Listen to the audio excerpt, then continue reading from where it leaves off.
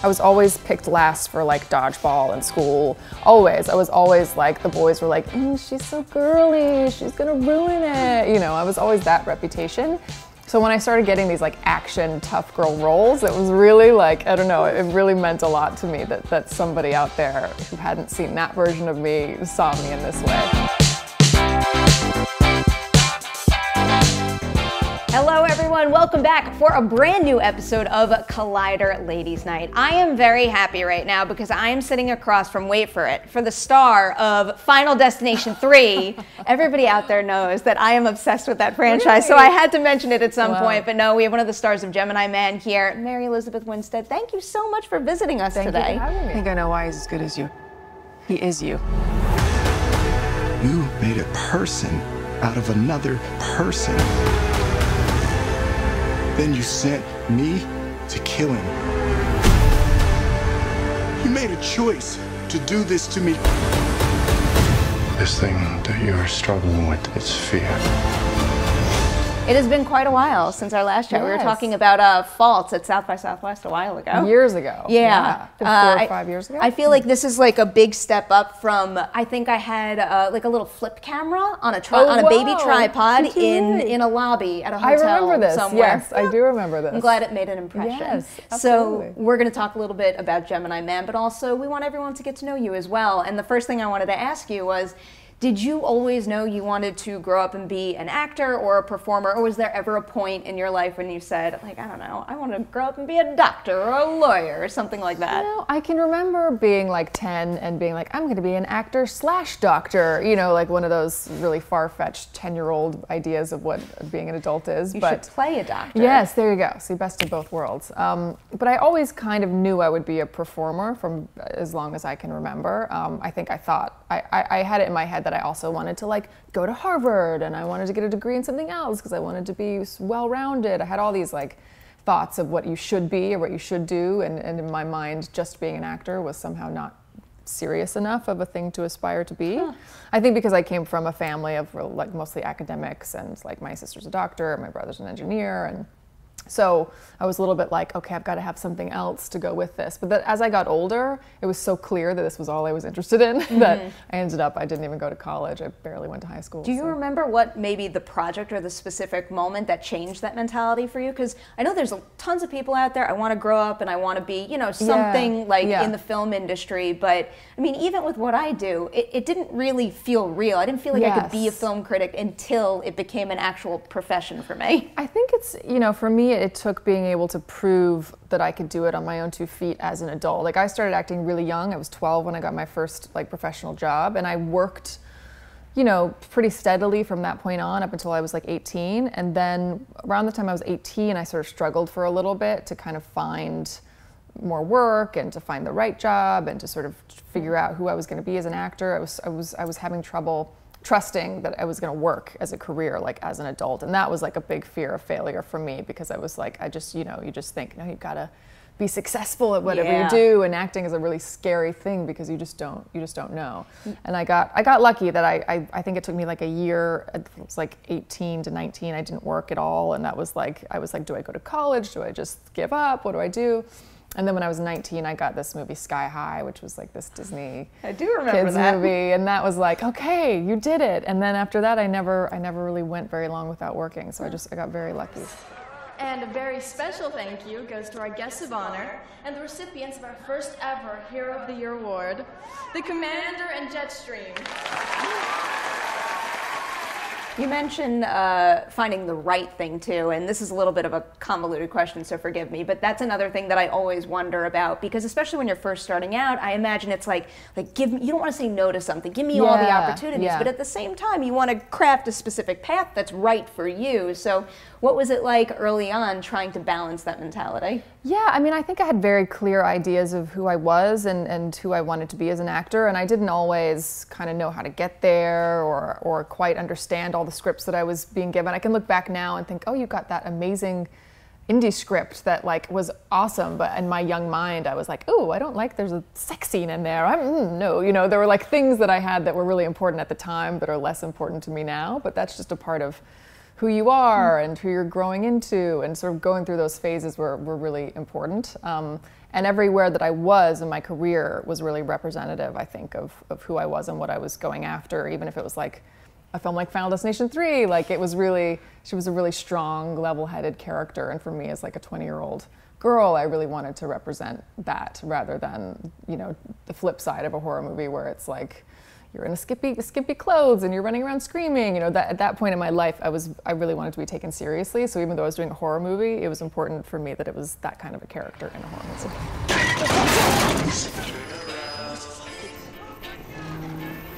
Get out! Get out! What? Behind us! There's no one in the truck!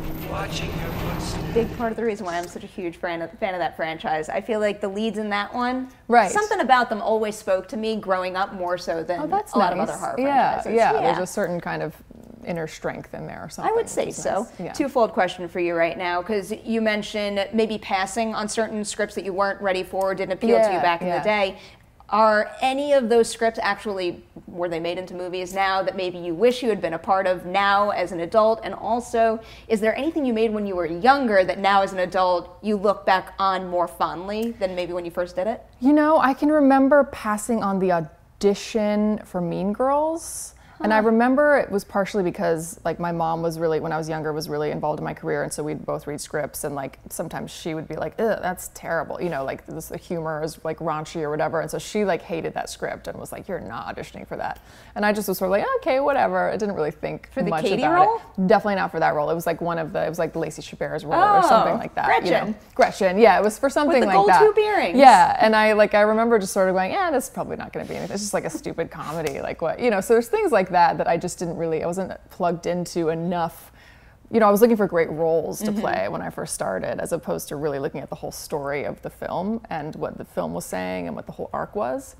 Because I just wanted to act. I just wanted to like get a great role to play. So that's one thing as I've gotten older that's like, okay, it's not just about your character in the movie, it's about the whole thing and everyone who's involved and what the story is, and every piece of it is just as important as your piece of it. But that was, you know, I was a teenager, so it took me a little while to And are there any of those earlier roles that maybe at the time you're like, this isn't exactly what I wanted, but now that you have grown into the career well beyond that, you can look back on it and say, no, that really had something special to it? Of things that I actually did, that I did end up doing, you know, I did a lot of not great work in my early days that I thought was great at the time.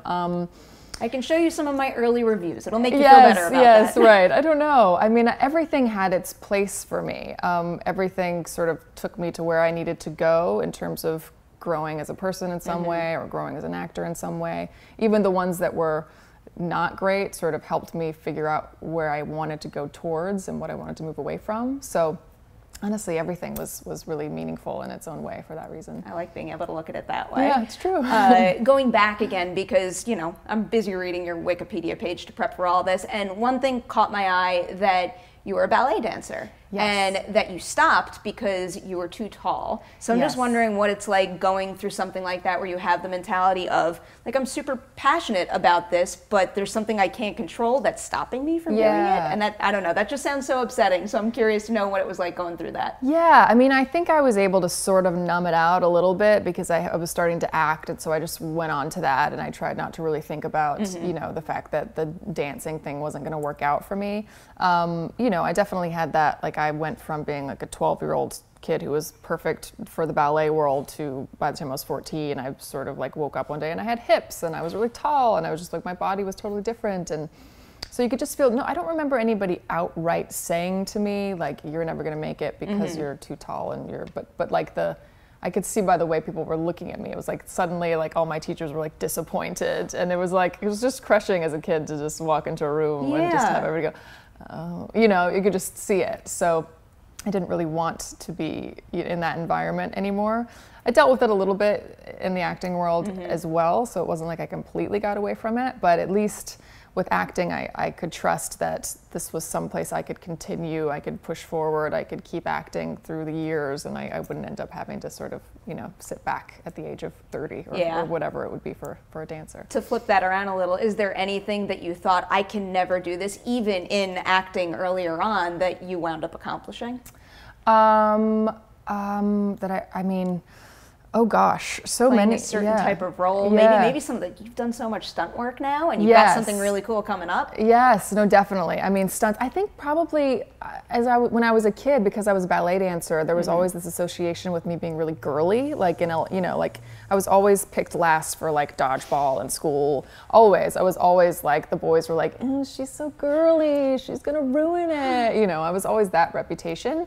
So when I started getting these like action tough girl roles, it was really like, I don't know, it really meant a lot to me that somebody out there who hadn't seen that version of me saw me in this way. Now I want to see you play a doctor, but also like we got to find you like a biopic about a pro athlete or something. I know, seriously. If you were to learn any specific, like even a sport or a profession for a movie, for a role, what would it be? Oh my God. I don't know why it just popped into my head, but I used to, for a little time, I rode horses when I was a kid, and I got thrown off, and I didn't really ever continue with it. And I don't know why that was the first thing that popped into my head, but I'd love to get to know working with horses again. Have you seen the movie The Mustang this year? No, but I've heard about it. I'd love to Go see it. It's something else. That is a beautiful, beautiful movie. I'm also, I was telling you before, I'm like a little like OCD, and I'm obsessed with the idea of preset rituals, just things you have to do before you get ready to shoot a scene, or something you need to have in your hand when you go to set. So is there anything like that for you on a day-to-day basis? A ritual. Oh gosh. I mean, I think for me, I'm always like, I'm always somebody that has the sides in my hand when we're rehearsing, and like you said, we were talking earlier about security blankets. Like, I almost never need to look at them, but I always want to have them close by, or have them in my hand, or have just because you'd hate to be in that moment where you're drawing a blank and then you're going, wait, what's happening? I'm lost. It's almost never, you almost never really need it. But other than that, I don't know. I don't have a lot of rituals. What do you do when you're working with someone else and they have that moment? You just try to power through it, and you try to not be judgmental about it, because it's happened to all of us, and you know that the other person is dying on the inside. Like, I've almost never had an experience where somebody forgets a line or gets lost in a scene and doesn't care, and it's like, whatever, it's like deeply shattering when it happens. So you just want to just be like, it's okay, breathe, we're just gonna go through it and just stay calm and wait until it's over. That's probably the nice way to approach. I feel like that's the only way to make it better. Anything the opposite, you're just gonna make it worse. It's no good for everybody. Yeah. Do you have any on-set vices like coffee or Diet Coke? Yeah, like that? Both. I mean, I try to stay away from the Diet Coke, but I never buy it at home. So that's one of those things when you're on set. There's all these things that you normally don't allow yourself to have that are just everywhere. So Diet Coke, fruit snacks, that's a good one. like goldfish crackers. Those tend to be the things that, like, when I walk by the craft service table, I'm like, and then I end up taking something. I feel like that's appropriate too, because it's not like too heavy that it's going to drag you down. I just need a little pick me up. The one movie I made, I got in the habit of our crafty would make this gigantic pan of like super rich. It was like date bread, which has like a chocolatey flavor to it, and I have a major sweet tooth. That's so every time I walk past, it was it's like food coma. And when they day. make stuff too, it feels impolite. Now, that's how I always am. I'm like, I've got to be polite. They just made this. It's so true. I've got to eat it and appreciate their work. I like using that as an excuse. So recently we did a Collider Spotlight piece with Kelvin Harrison Jr., and he stars in Loose. He's phenomenal. Cool. He was telling me that he has gotten into the habit of watching interviews with other individuals, and he's busy referencing all these great comments that they made that he's put in his back pocket. Wow. So I asked him, if you could ask anybody else out there during one of these interviews a question of your own, what would it be? So I've got one question from him to you right now. Okay. He told me, I would love to hear actors talk more about how they balance the relationship between directors and co-stars, and also how to be a lead. That's a really great question. I've actually been in that situation where a director doesn't get along with one of the other actors, and you feel a little bit stuck, like keeping the peace kind of a thing, which is a hard place to be, because in that situation, both people were great. I liked both people. For whatever reason, they butted heads.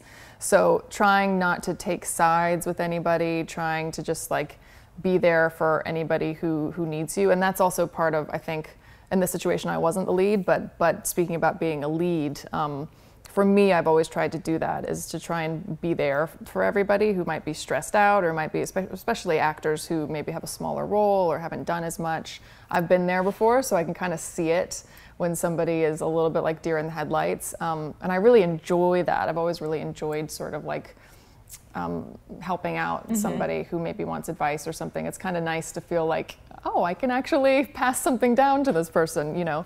So I like that, and I am happy when I'm on a set where the lead is doing that for me or for other people. It's a really lovely thing to see. I didn't really touch as much on the actors, directors with relationship with directors. Yeah, directors and co-stars. And co-stars. Did he mean?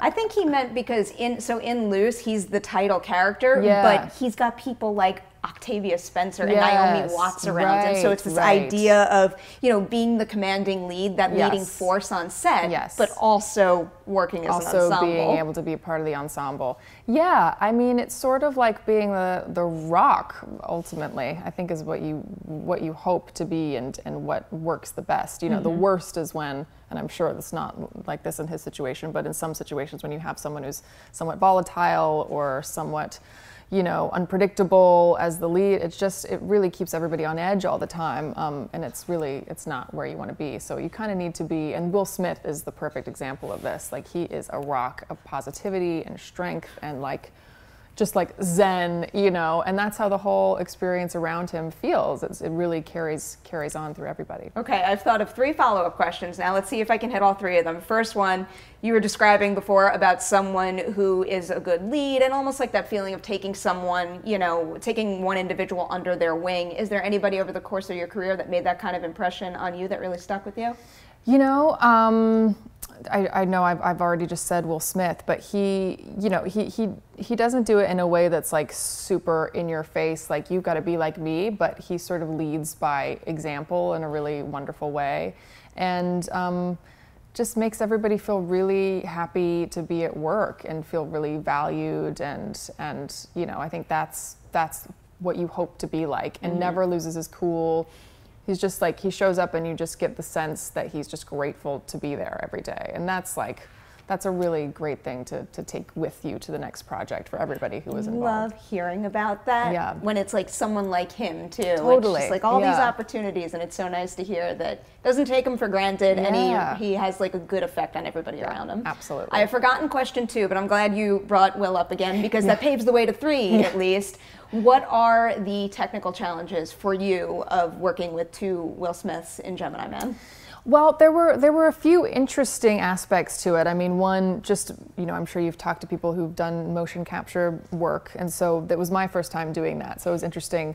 Every time I was in a scene with both versions of Will Smith in the film, we would shoot the scene in a very complicated way. We'd have to shoot it so many different ways. You know, it would be with Will and his double, it would be with Will and Will, it would be with Will and nothing, you know, it would be like, it was just all these different versions. And then at the end of the movie, at the end of the schedule, we went into this motion capture studio and we redid all of those scenes, every single one, over again. So it was like, it was just a lot of work on the same scene in various ways. I have a million questions about that process. So you're basically doing a lot of the material 2 times over. Yeah. So going into it the second time, do you have to re-watch exactly what you did and put like the same, you know, intonation on a certain line? It's a strange process. So all that matters in the motion capture part of it, at least for our film, was Will's performance. So I was there to recreate the scene for him so that it was real, but I wasn't on camera at all. Like, I could literally be in my pajamas. It didn't matter. And what they did was they would play a TV with the scene so that we knew exactly the pattern of our speech and exactly how it went, and we'd have to match it. Like, we'd literally be like, I'd be speaking along with myself, like looking at Will speaking like kind of like an ADR where you're matching exactly, you know, the sound. So it was just a very odd, like in my peripheral vision, I could see myself speaking, and then I was trying to act the scene with him as it was playing next to me. It's like a really sort of surreal thing. So seeing everything that he went through to see a film like this through to fruition, would you ever want to get into that end of performance capture? You know, I absolutely would be up for the challenge, but it's got to be hard. I've felt for him because it was like he's doing these intense scenes in this absolutely ridiculous arena. I mean, it was like, you know, golf balls everywhere, and he's covered in balls, and he's in a gray unitard suit, and and with dots all over his face, trying to emote, you know, and I'm just like, oh God, this must be so hard. That makes me think of, so we play a game here called Would You Rather, and it's all like movie and TV based questions, so it makes me think to ask you this one. Would you rather do motion capture or have to wear a ton of prosthetics?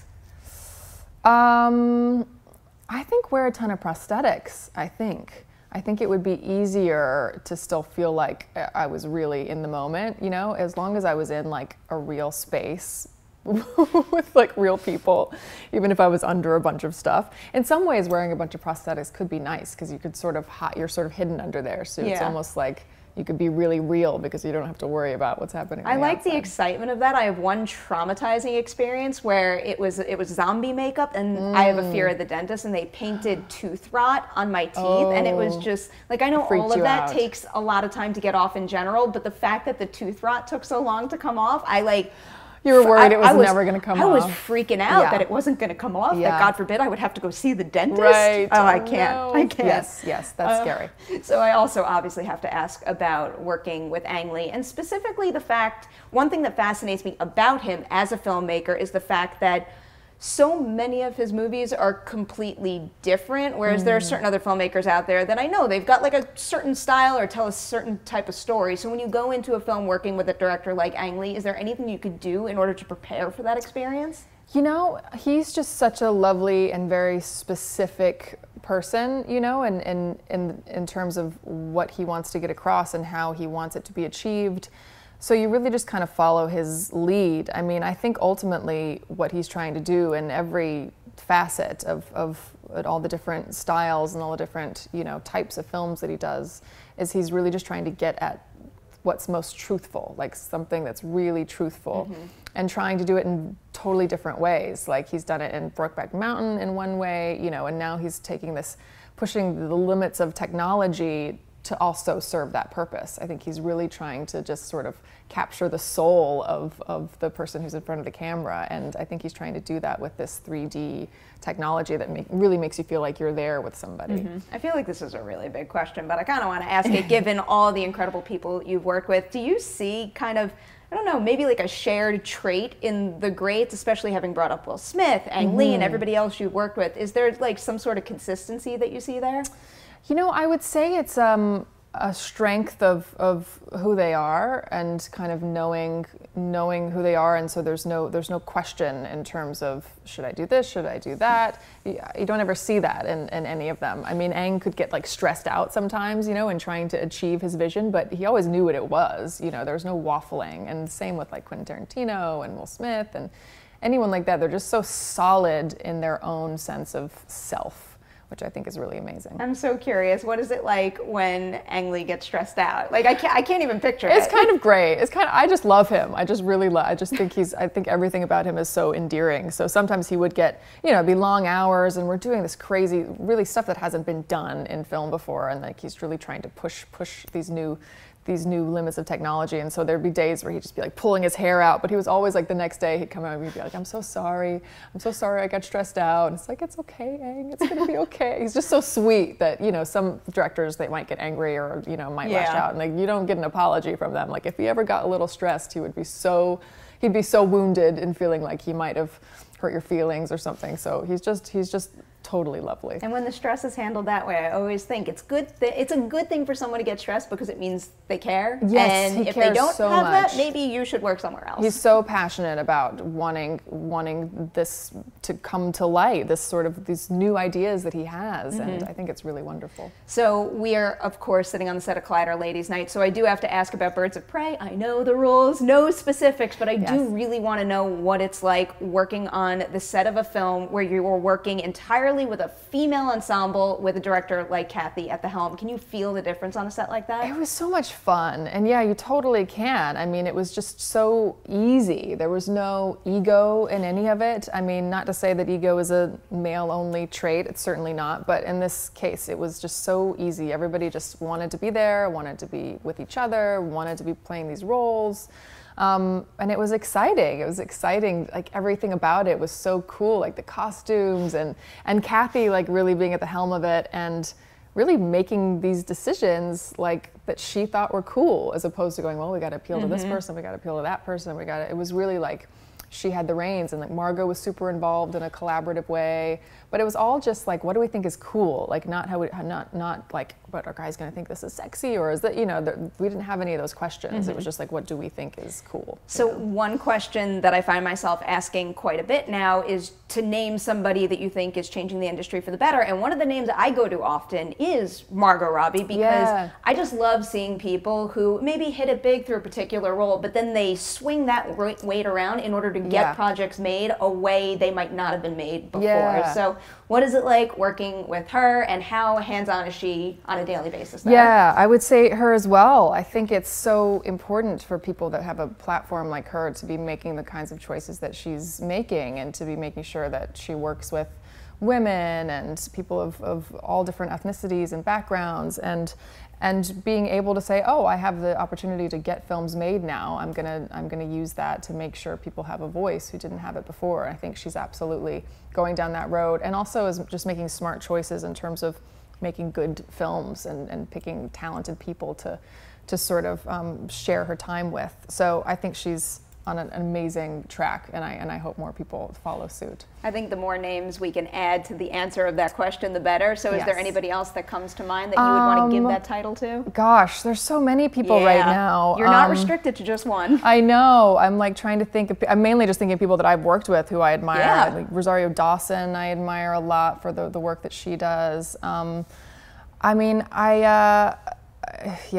there's so many. I'm sort of drawing a blank, but What about someone like, even for example, on the set of Gemini Man? Who is someone on that set, whether it's a co-star or, you know, like a PA, someone who made a difference during a day when you were having a tough day? Yeah, that's an easy answer. My stunt double Haley, she's my stunt double on Gemini Man and Birds of Prey, and now she's going to be my stunt double on my next film, and. She, along with the whole stunt team, are just the most supportive, positive people, and she would always be there, basically. And it's not her job to be my cheerleader, but she always would be. She would just be like on set, nearby, like, do you need anything? Like, you did so good, you're doing awesome. Just always. And there were definitely times on Gemini Man where I felt like I just screwed that up. Like, we had this big long oneer where I had to like reload a gun, and I was like, all these guys falling from rooftops, and it was just like, oh my God, like you're really in a firefight. And I just was like, I felt like I wasn't good, I wasn't on it. And she just was like, so like, you're doing amazing. She calmed me down and really talked me through it. And I was so appreciative of her. Definitely someone you want to keep working with. Yes, she's amazing. So as we have to wind down here, we love wrapping things up with Collider Random Questions. And I've got no list here. I'm just gonna say whatever comes to my mind first. What is the most spontaneous thing you've done recently? My life is pretty spontaneous. I did a road trip this summer through New England, which was really great, and stayed in a different town every night and didn't plan it or anything.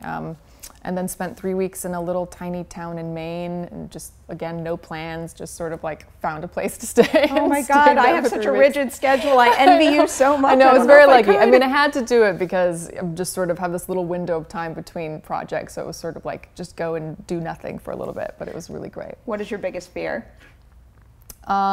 Biggest fear. It's a deep. It doesn't have to be deep. Like, I'm terrified of the dentist and bees, and I know both are ridiculous. Yes. I mean, I guess I'm kind of afraid of heights. I'm a bit of a, heights are probably, of all those kind of phobias, heights are the only thing that really, like when I see somebody rock climbing on TV or something, I get physically ill.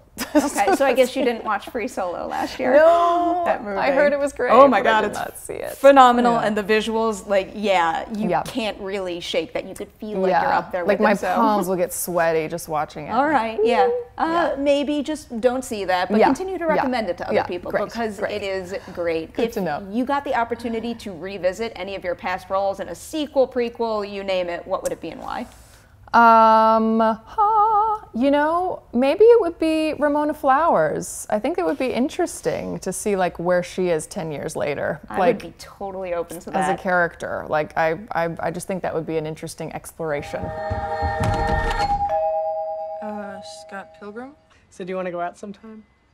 No, that's okay. You just need to sign for this, all right? Have you ever just envisioned that, especially while you were making a movie like that? Do you ever think about, where would she be right after the story wraps up? You know what? I'm kind of thinking about it for the first time right now. I mean, we definitely talked about, there should be a sequel. All that stuff was talked about for years, but you just think of it as like what's happening the next day, not what's happening in 10 years. So I think for all of those characters, they're such, specifically mid-20s slackers, so like where are they now? I think that would be really interesting. I love the sound of that. I would see a sequel to that movie in a heartbeat. I wish we could make that happen now. Do you have any pets? I do. I have a little dog named Ambrosius, and that's why I'm making a sad face because I had to give her to my sister for the next several months because I'm going to be away working. At least she's with family. Yes, I know, but it breaks my heart. My cat has a cat sitter. I'm like the only person in the world with a cat sitter that comes and visits him 2 times a day every time I go to a film festival. That's love. Dewey is a king, and I live to serve him. That's very sweet. That is all the time we have. I have a million more questions, but thank you so much. Until next time, you are obviously extremely busy, so I'm sure we will have you in for another movie, TV show, you name it, sometime soon. Or music. Music now, right? That was another thing that I looked up that I didn't get to ask you about. Well, where can everybody hear your music then? You know what? I honestly don't even know. At one point it was on iTunes. I don't know if it still is, but YouTube maybe? Yeah, I feel like that's an appropriate place to search for something, and you're already here if you're watching this interview. Yes. So guys, Gemini Man hits theaters October 11th. Check it out. Thank you so much for being here today. Thank you so much. Thank you guys for watching this edition of Collider Ladies Night. Do not leave without liking and sharing this interview. And guess what? We're going to see you soon with more episodes.